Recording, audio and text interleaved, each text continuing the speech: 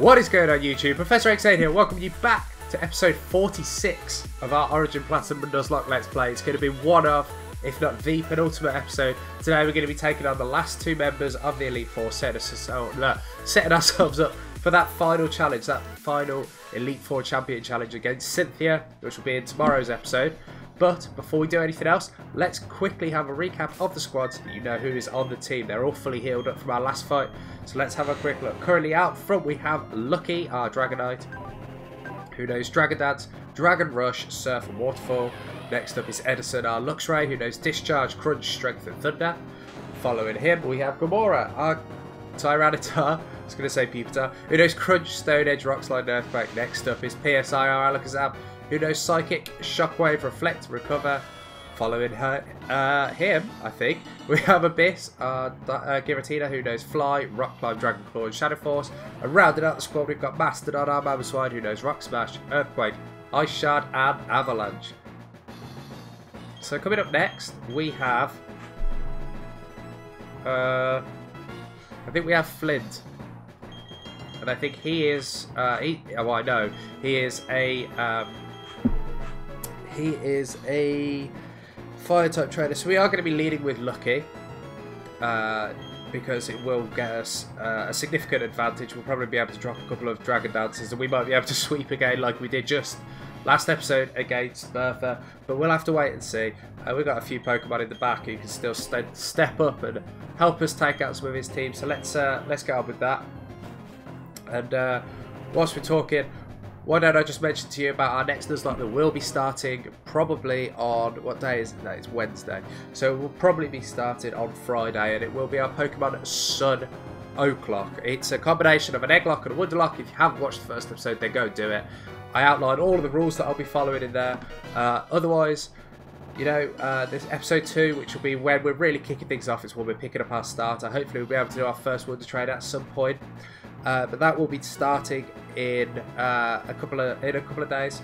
If you want to be, if you want to be in with a chance of receiving one of my Pokemon that are going to be Wonder Trained away, or you want to be trying to send me a Pokemon to be using in the playthrough, follow my Twitter. I will tweet out 2 minutes before I do a Wonder Trade, so that you guys at home have enough time to jump onto Pokemon, get online, and start Wonder Trading away those Pokemon. So let's see, I've got Lucky out front as I mentioned. Let's jump straight into this and take on Flint here. You managed to line up higher and that guy's hard to get. How could you not expect me to look forward to seeing you in battle? Let's go. I don't know what he was doing there, like a little dance or something. So, let's see. So, Flint, Fire-type trainer. Who's he going to lead with? He is leading with a Houndoom. So let's see, I am going to drop a Dragon Dance immediately.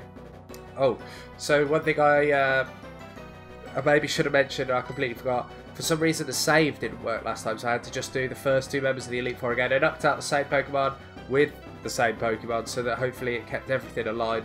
But I've obviously forgot to turn on the battle animations here, so we'll have to deal with that. That's second Dragon Dance there, dropping down. Houndoom going for the Dark Pulse does a reasonable amount to us. I'm going to hit with a Waterfall here. Let's see, this should take out the Houndoom. I cannot see it surviving, but who knows. We get the critical hit, it definitely wasn't going to survive. So down goes Houndoom, and we go 2,272. Lucky hits level 59. I can't remember what level it is that Lucky actually learns Outrage. Maybe it's 60. That'd be quite nice for the final battle. Anyway, Flareon coming out here. We're just going to go straight again for the Waterfall. Going to see how much damage we do. Hopefully enough to take it down. It actually survives and burns us, which is rather annoying. I am actually going to go here for the full restore. Unlucky.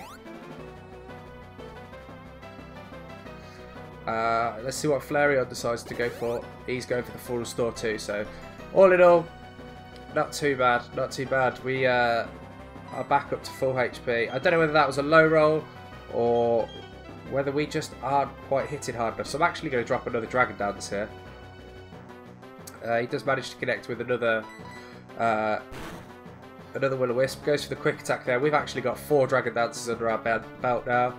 I'm going to drop full heal down onto Lucky. Don't need to use that full restore just yet. Flareon go for the overheat. Well, we should easily knock it out here with this waterfall. Let's wait and see though. Let's not jump ahead of ourselves. It certainly looks like it isn't. In fact, it is. So down goes Flareon. We're going to gain ourselves 2,332, and I'm probably going to... Okay, no worries. I just seen that Python had crashed in the background of my computer. I thought it was going to put up an error message on my screen, but it didn't. So Magmortar up next with his massive mortar-like arm. We're going to hit with the waterfall. This is his ace. This should go down in one hit, and it has. So we're blazing through the Elite Four members here pretty easily. I think we did end up with quite a powerful team, luckily. So that certainly has helped. That certainly has made it easier. With Dragon Dance under our belt on Lucky, I don't think much is going to stop us. We do take out that Rapidash as well. Gain ourselves 2,179 XP, and his final Pokemon is Infernape. We will definitely outspeed it.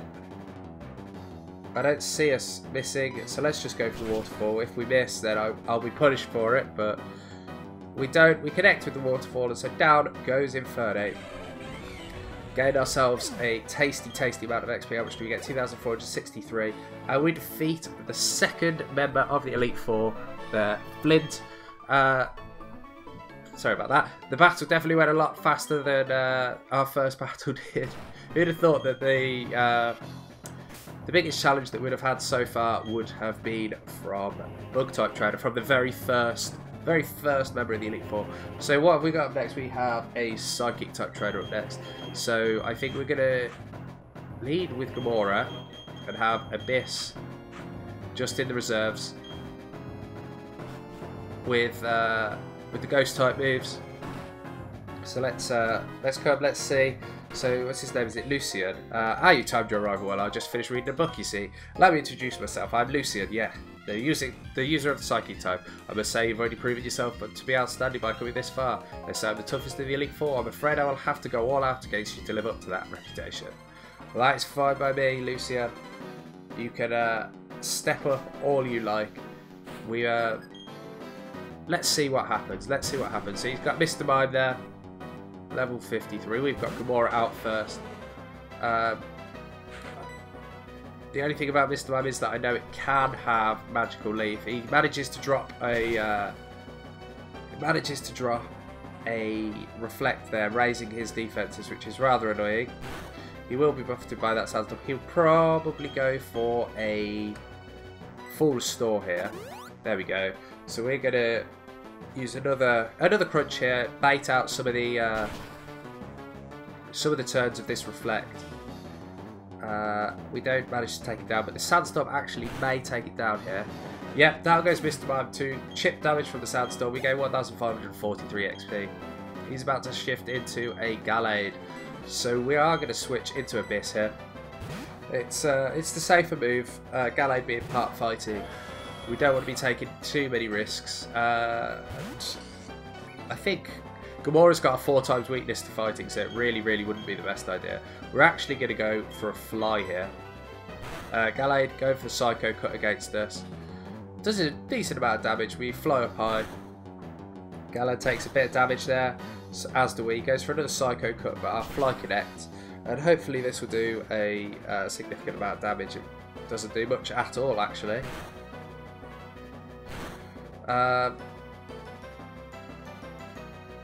He's going to get the Citrus Berry proc there. I'm going to go for the Shadow Force. I'm going to need to pick up this knockout. So their Reflect has finally worn off, so his defenses will be halved again. Goes for another Psycho Cut, but we'll miss, obviously, as we are currently using Shadow Force. We connect through Shadow Force, and down goes Gallade. Abyss having tanked all of that damage, to be fair. We're going to get buffeted again, and he's about to send in an Espeon, so we're going to actually have to switch out here. I'm going to have to go to Gamora. I might drop a few Hyper Potions here. I'm going to heal up. I'm going to heal up on Abyss. And let's see what this Espeon goes for. So obviously him being a Psychic type, Gamora is in very good stead being a Dark type. And that kind of nice... Oh, Signal Beam. Okay, we absolutely tanked that. So yeah, me talking about types again nicely kind of brings me in. Last episode I asked you guys at home, if you were an Elite Four member, what type of Pokemon would you be training and what your team would be? Well, this time I want to know, if you were the champion, what would your team be? Would you have a theme? I know some of the Pokemon champions have a theme. Obviously, you've got Lance having his dragon theme. You've got Steven with his... I'm about to say Bronzong. You've got Steven with his metal theme, steel theme. So Bronzong... I don't remember whether it has Levitate or Heat Proof, because if it has Levitate, I can't hit it with Earthquake, which would be super effective. Let me just... 1 second, guys.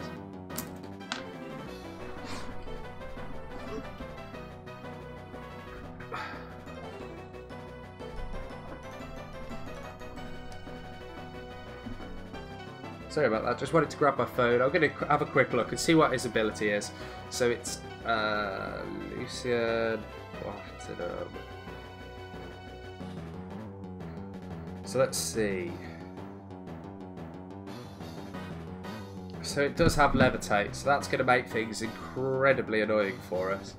I think Abyss is going to actually have to come in here. We're going to have to go for those Shadow Forces, hope that they hit with enough damage to maybe put it into 2-hit knockout range. I don't have that much else that I could go for, so let's go for the Shadow Force. Let's see what Bronzong's going for. He's going to start boosting himself annoyingly. We connect with Shadow Force, and... well, okay, it does over half. He's just going to sit there and set up, which is fine. I'm going to go for another Shadow Force. He goes to the Psychic. Okay. So this Shadow Force should take it out, luckily, because it was going for Carmine, setting up on the special defense side. So down goes Bronzong. We gain 2,175 XP and take a bit of damage from the Sandstorm, but that's fine. He's about to send in Alakazam. So I'm actually going to stay in here, which is maybe risky. Oh, maybe it was a risk. Maybe I shouldn't have done that. Let's go for the Dragon Claw. He goes for the Psychic. See how much damage it does. Okay, we soak up that Psychic damage. We go for the Dragon Claw. It should be enough to take out Alakazam. Obviously very, very weak on the physical side. So down goes Alakazam. We gain 2,232 XP. And we defeat Elite Four Lucian, setting us up nicely to be taking on Cynthia in our next battle. So let's heal up first. Let's get everybody back to full HP. Gamora, Lucky, and Abyss. No surprises are the three that are putting in the work at the minute. Just drop there. Onto Lucky. Yeah, there. Then finally onto Abyss. I don't know who I'm going to use first against Cynthia, because I mean, I think she leads with Rose Raid. In fact, does she lead with Militech? I can't remember, but anyway, we're going to come up here and we're going to save up the game. We're going to save it up here. I know today's episode's been quite a lot shorter than a normal episode would be, but I wanted to split everything up in terms of our league challenge. I didn't want to just be jumping ahead and doing it all at once. I wanted to be getting to the point where we could watch a few of the battles at a time. I thought the battles would take longer, to be honest. It's what, 14 minutes it's taken me to do 2 of the battles. I thought it might take 20, but apparently Lucky likes to set up and absolutely destroy teams. Who would have thought it? A Dragonite. But anyway, thank you for watching. I do hope you've enjoyed the episode. If you have, then show me some love. Hit that like button, leave a comment, let me know down below what the answer to the question of the day is. And yeah, if you want to show me some real love, hit that subscribe button. There's a little bell icon next to it. If you click that, you'll get some notifications whenever I upload a video. As I mentioned, our next Nuzlocke is our Oaklock, our Pokemon Sun Oaklock. So if you haven't already started following my Twitter, do, because then you'll be able to find out when I'm putting out those Wonder Trades. I'm going to try to do it US time between 4 and 6. That's optimistic because I think that would make it UK time 5, well, plus 5 hours. So it'll make it like 9, 10 o'clock out here in the UK. I'll try to aim for then so that you guys at home can be a part of it. Obviously, us in Europe, it's a bit late, but people should still be able to get on at that time. Anyway, once again, thank you very much for watching. I've been ProfessorOaksAide, and just remember, guys, keep on trading.